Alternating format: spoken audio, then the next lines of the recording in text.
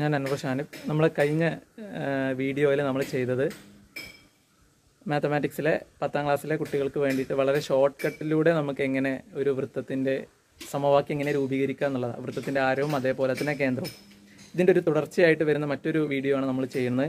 ആ വീഡിയോ കാണാത്ത ആളുകൾ ഇതിൻ്റെ ഡിസ്ക്രിപ്ഷനിൽ ഞാൻ അതിൻ്റെ ലിങ്ക് ഇടുന്നുണ്ട്. അത് കണ്ടതിന് ശേഷം ഇത് കാണും. ഇനി നമ്മുടെ സ്ഥിരമായ LDCയിലും അതേപോലെ എല്ലാ മത്സര പരീക്ഷയിലൊക്കെ ചോദിക്കുന്ന തന്നെയാണ്. അതേപോലെ 10ാം ക്ലാസ്സിലെ കുട്ടികൾക്ക് ഒന്നും കൂടി എളുപ്പത്തിൽ നമുക്കൊരു വൃത്തത്തിൻ്റെ സമവാക്യത്തിൽ നിന്ന് ഒരു സർക്കിൾ ഇക്വേഷനിൽ നിന്ന് എങ്ങനെ നമുക്ക് അതിൻ്റെ കേന്ദ്രവും ആരവും കണ്ടുപിടിക്കുക എന്നുള്ളതാണ് നമ്മൾ ഇന്നത്തെ വീഡിയോയിൽ ചെയ്യുന്നത്. ഇപ്പോൾ എൻ്റെ ചാനൽ സബ്സ്ക്രൈബ് ചെയ്യാത്ത ആളുകൾ എത്രയും പെട്ടെന്ന് ആ ചാനൽ സബ്സ്ക്രൈബ് ചെയ്യുകയും അതേപോലെ തന്നെ മാക്സിമം വീഡിയോസ് ഇഷ്ടപ്പെടുകയാണെങ്കിൽ അത് കൂടുതൽ ഷെയർ ചെയ്യാനും എല്ലാവരും ശ്രദ്ധിക്കുക. അപ്പോൾ നമുക്ക് വീഡിയോയിലേക്ക് പോകാം. സമവാക്യത്തിൽ നിന്ന് എങ്ങനെ വൃത്തത്തിന്റെ കേന്ദ്രവും അതേപോലെ തന്നെ വൃത്തത്തിന്റെ ആരവും നമുക്ക് എങ്ങനെ കണ്ടുപിടിക്കുക എന്നുള്ളത് നമുക്കൊന്ന് നോക്കാം. ഈ വൃത്തത്തിന്റെ കേന്ദ്രം എന്ന് പറയുന്നത് നമുക്ക് കണ്ടുപിടിക്കാൻ നമ്മൾ ചെയ്യേണ്ടത് ഇത്രയേ ഉള്ളൂ.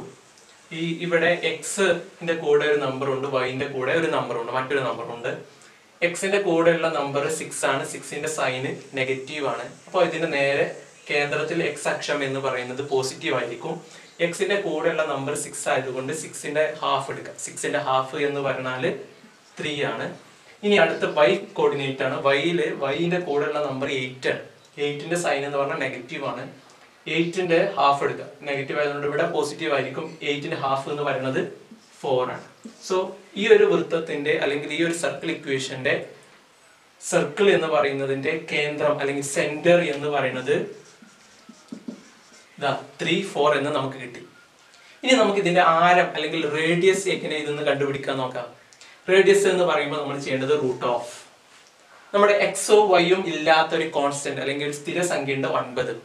ഈ 9ന്റെ കൂടെയുള്ള നമ്പർ അല്ലെങ്കിൽ ചിഹ്നം എന്ന് പറയുന്നത് പോസിറ്റീവ് ആണ് അല്ലെങ്കിൽ അതിസംഖ്യ.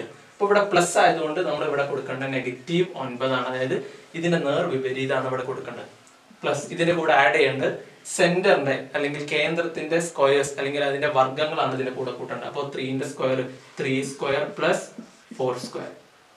ഇത് നമുക്കറിയാം √-9. 3ന്റെ സ്ക്വയർ എന്ന് പറയുന്നത് 9 ആണ് പ്ലസ് 16 ആണ്. സോ ഇത് നമ്മൾ രണ്ട് ക്യാൻസൽ ചെയ്താൽ √. എന്ത് കിട്ടുന്നത് നമുക്ക് √16.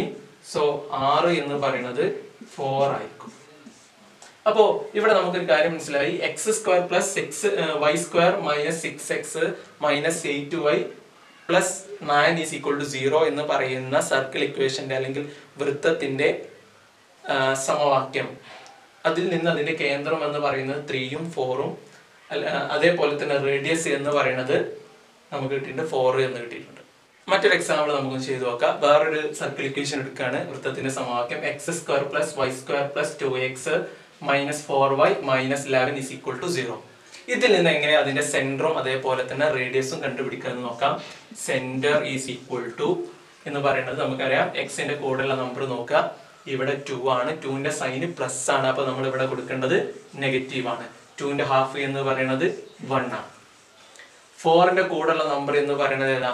അല്ലെങ്കിൽ വൈന്റെ കൂടെയുള്ള നമ്പർ 4 ആണ്. 4ന്റെ സൈൻ എന്ന് പറയുന്നത് മൈനസ് ആണ്. അപ്പൊ ഇവിടെ പ്ലസ് ആയിരിക്കും. അതിന്റെ ഹാഫ് എന്ന് പറയുന്നത് 2 ആണ്.